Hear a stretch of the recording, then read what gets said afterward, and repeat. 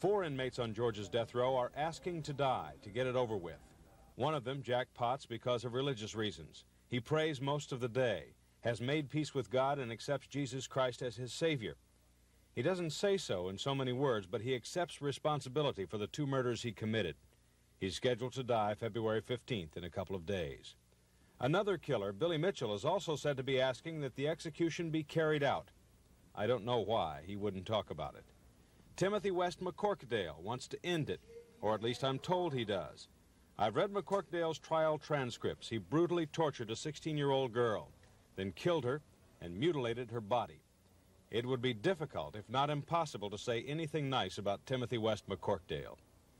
Then there's Roosevelt Green. 2 Monroe County juries sentenced him to death. He and a man named Carzell Moore were convicted of teaming up in a brutal murder of a nursing student that they had allegedly abducted from a curb market. Moore did it, all of it. Roosevelt Green was never tried for robbery or kidnapping or rape, and says he was not there when the girl was killed. But he was convicted anyway, twice. And now he wants to die because he's simply given up trying to prove that he wasn't there when the trigger was pulled. The sheriff of Monroe County told me, he said, I know you ain't killed nobody, but you gonna pay for it. They had shoes that they found in Carzell Moore's house, and they matched the footprint that was found at the scene of the crime. First, they tried Carzell Moore and said Carzell Moore had those shoes on. And at my trial, they said Roosevelt Green had the shoes on. And I had shoes that had heels on them. But where are they? Where are my evidence?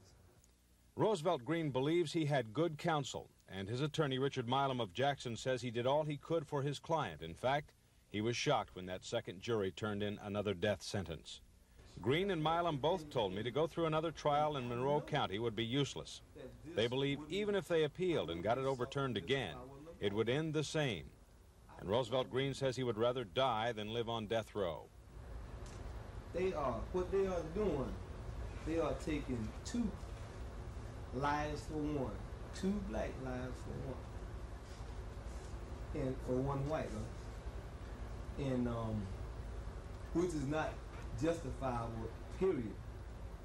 Tomorrow we take a look at the man who stands at the top of Georgia's legal system and hands out, or in many cases reviews and agrees with, death sentences. Supreme Court Justice John Nichols. To give us the authority